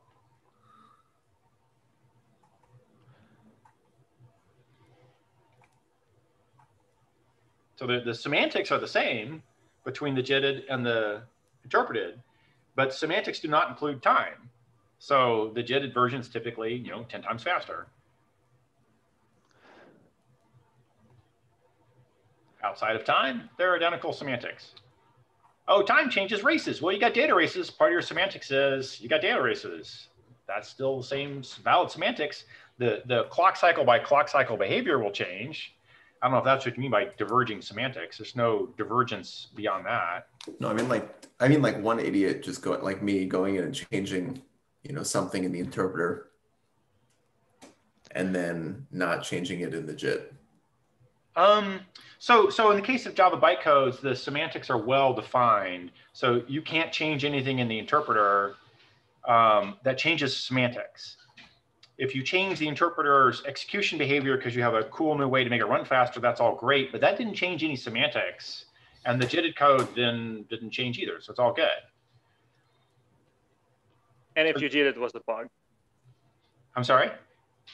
And if you did change the behavior, it was probably a bug. It was a bug, yeah, exactly. Right. So suppose that you're defining new bytecodes for your new favorite language. If you make a semantic change in the bytecodes, you start from the semantics, not from the interpreter's behavior, you start from semantics. Then you make the interpreter match the semantics, you make the JIT match the semantics. And you can change the semantics all you want, and therefore you can change the interpreter, then you match the JIT to match the semantics. For Java, the semantics are nailed in stone for 20 years.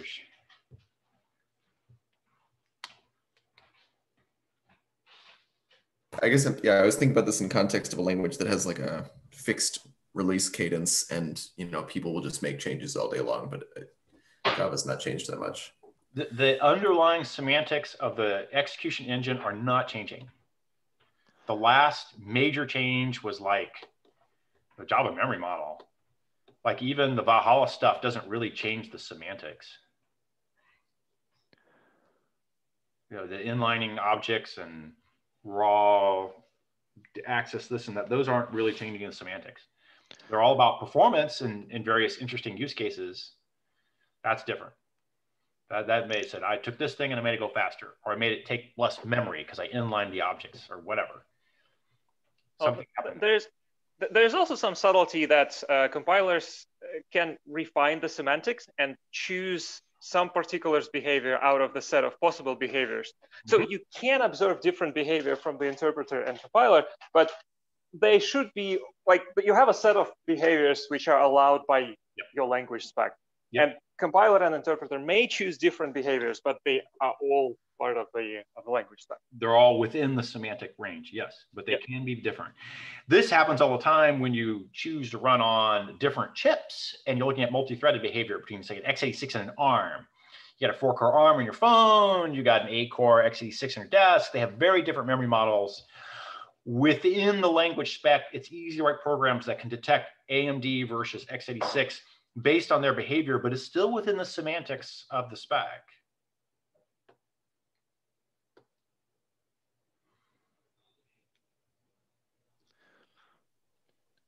And the practical aspects of this is it's a whole lot of discipline on the developer's part to be doing code review and monitoring things and running massive numbers of tests, right?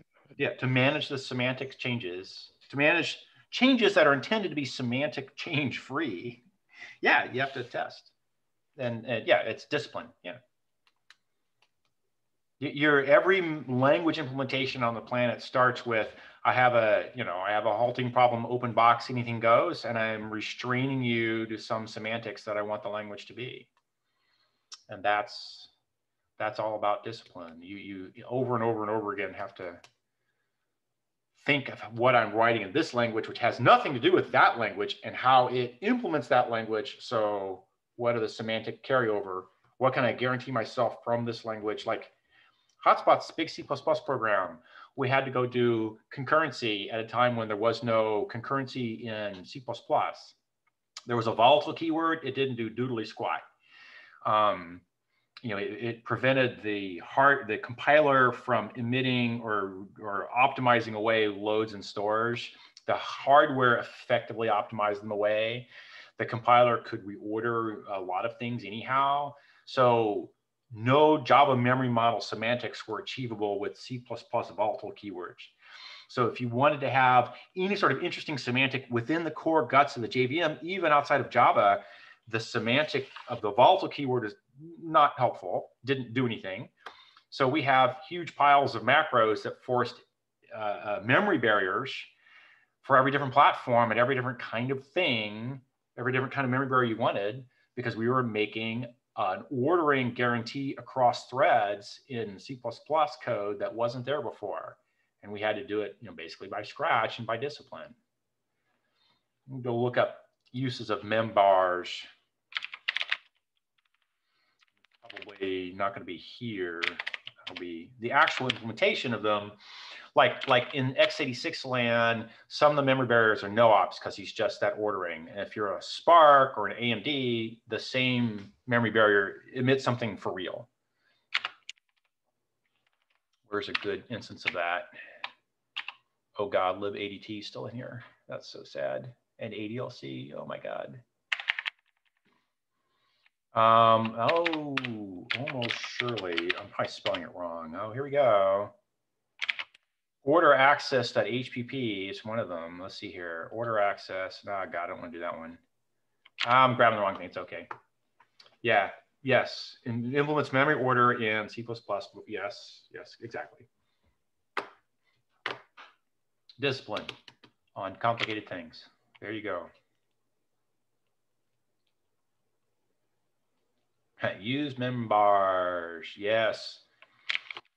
Oh, here you go. That's a good question.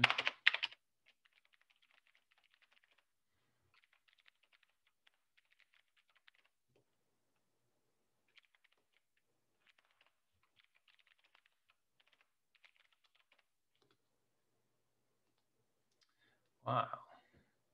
I mistyped it. That's fine. Yeah. X86. Oh yeah, in Intel. Yeah, X86 didn't have a real memory model defined for a very long time. Their history there was they produced chips and other people produced motherboards, and 4-chip motherboards had memory ordering according to what the motherboard vendor had the chips communicate as. So a compact dual CPU motherboard and a Dell dual CPU motherboard had different memory semantics. Eventually, Intel started doing the chip-to-chip communication chips as well, and then they could define the memory order, but they didn't want to deny their co-motherboard generators for a long time. And finally came around that Intel was the only guy actually doing multi-chip systems, and so you always got your memory ordering from Intel. And then they finally came out and said, okay, we have a memory ordering, and then they were wrong. And then people proved them wrong, and they went back and they fixed it. And you know, these days you've got a memory ordering that's pretty reasonably understood on x86. But that was Hotspot was out a decade before we had a memory ordering from Intel.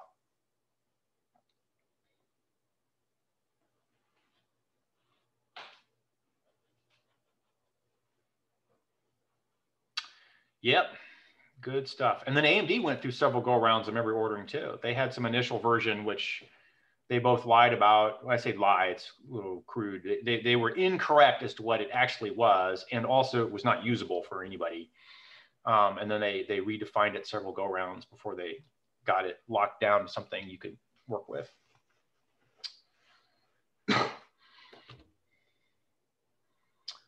All right. Our heads all full now. Is it time to be done? I hear it's quiet. It's been 2 hours. Oh my God. Okay, somebody got me excited. I talked too long. Fine. So like I should do a write-up on inline caches in my spare time there. That'd be great. Cool stuff there. Sorry, go ahead. That would be great. I'd love to read it and maybe write a smaller compact digest. Yeah, right. Well, it wouldn't have to be huge, but there's a lot of parts to it. That's fine. Okay. Well, I'm going to call it quits. Everyone's got quiet except me, so that's not a conversation. That's a lecture. Until we meet again next week. Great. Bye-bye. Yeah. Bye, everyone.